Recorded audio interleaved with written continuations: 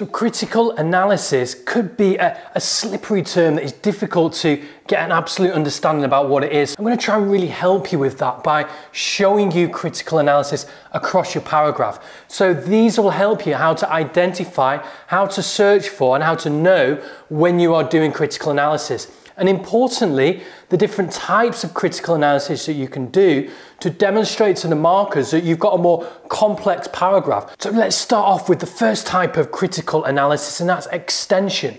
So within this, there's a progression and development of discussion.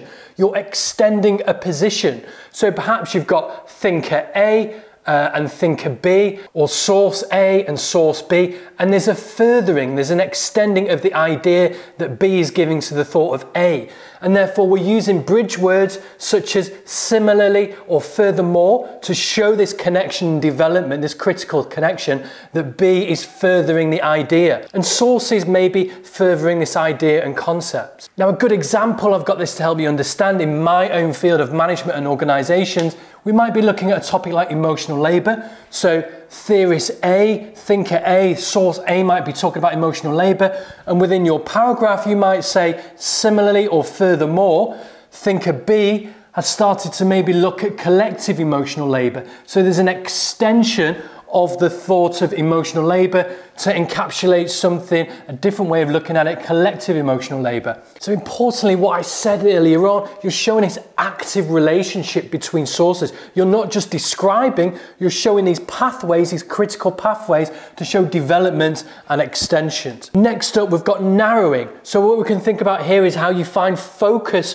from one study to another. So on a topic, something might be more specific or more nuanced. Theorist or thinker A in the first source might be suggesting something, but thinker B might have something more specific or nuanced in their study or their research that they're looking at. So we might use a conjunctive adverb such as additionally. So the bridge word between source A and source B might be additionally, thinker B has looked at it in this more nuanced way and found this out. And importantly again, you're not just presenting the ideas of A and B, but you're showing a relational connection between A and B, that there's a pathway between them. Thirdly then, we've got contestation, and this is going to mean points of difference across the paragraph. Now, academic fields, there's always raging debate and arguments and discussion which is going on. And we can think of a paragraph as almost like twists and turns and oppositions that might be found in your different sources and the topic that you're discussing. So these, if we think about how you might link them, if there's opposition, I like to call them the but or the however moments. And so A is saying this, however, B in their research suggests this, or but B has gone on to look at it this way. So really then you're showing the nuance, sort of critical, active, purposeful engagement with sources, and you're demonstrating that it's a divergent field with different thinkers having different perspectives. So an example I've got here is motivation. Within the field of trying to understand motivation at work, it's contested, there's divergence, there's different ways of thinking about how motivation occurs, and this can come from your research background, your understanding of the world, the different methods that you might use to try and understand motivation. And so if you can show that in your paragraph, these differences, these divergent thoughts, and bring them into contestation, then you're going to get awarded higher marks because it's obvious to the marker that you're doing this. So fourthly, we've got synthesis, and the way I want you to think about synthesis is that you've got two different ideas which are coming together to arrive at a third position. In this way, different things might be linked, and there's almost a conceptual leaping, a connection.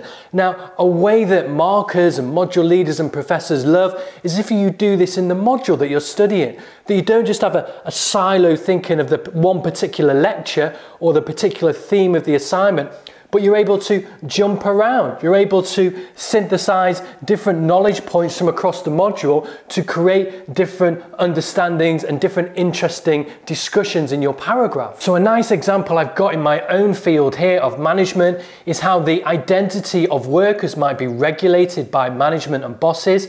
This might be done from object attachment, getting people attached to the things of work, and then that might lead us to the control of workers, soft management, controlling workers to the identity of regulation. Fifth one I want us to think about is revisions. Now, any academic field that you're going to be talking about in your assignment, it's not static, it's not fixed. Actually, it's always changing. There's an historical kind of difference and development to the discussions that academics are having.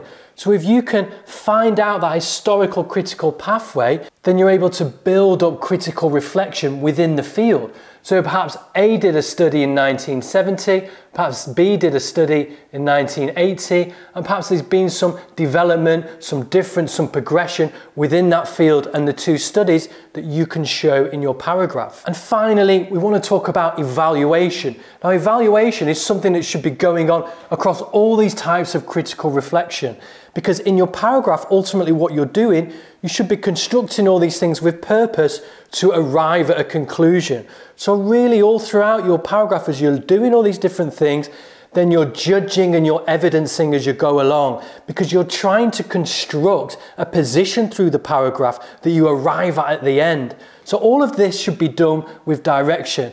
Any of the discussions and links that you're making throughout your paragraph and your sources, ultimately you're evaluating to get to a conclusion and a point and a belief that you want to discuss or make a statement of at the end of the paragraph. Okay, so now I've got a nice example that I want to move on to help us understand how we do all this better on the paragraph. I want to try and get you to think about a paragraph and writing critically like a conversation.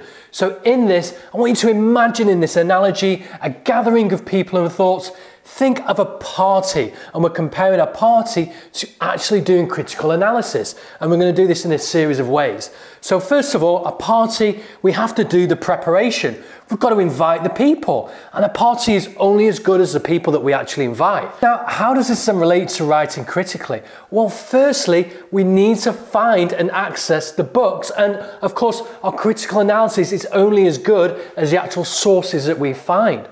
Then, like a party, we've got to think about having conversations there. So as a host, you've got to engage in, meet, and get to know the people coming to your party. So how does it relate to critical analysis? So really, it's a process of reading, getting to know the studies before you can have proper conversation. So understanding, getting to know the critical purpose of what you're going to be writing. Thirdly, a good host of a party skillfully draws people together and creates different conversations and puts similar people together and beliefs. Okay, so we've got a room full of people who are going to be chattering. How does that relate to critical analysis? Well, critical scholarship is actually drawing relations, good or bad, between sources to create conversation, antagonisms, and agreement. So really, similarities are there. And also finally, surveying the party, the host might be seeing divergent groups, disagreements occurring, bringing two groups together perhaps to create an interesting discussion. You are the architect of the party. So let's go over to critical analysis. So again, very similar, you're mixing groups of scholars to create new and divergent pathways and positions across your paragraph. You are the architect of the critical story that you want to tell about what you are trying to answer in the essay. So an analogy here as well, if we've got a room, which is the actual party, and these are the people at the party, we've got different groups here and single people, and it's about how we are connecting them together as a host. And there's a multiplicity of different ways that you might draw connections with the people who are at your party in the room. The same again goes over for critical analysis. If these are all your different sources that you've researched and found at this stage and read, how are you going to bring them together? This is the important thing. What sort of relationships can you discover of any number of these different points? And this is the conversation of critical analysis, drawing together these pathways to ultimately have that critical dialogue. And importantly, we're going to think about how language, how you use words, words are the tools which create these pathways between critical analysis in paragraphs. And we're going to take a look at that now, how words can help you form the critical pathways for your discussion.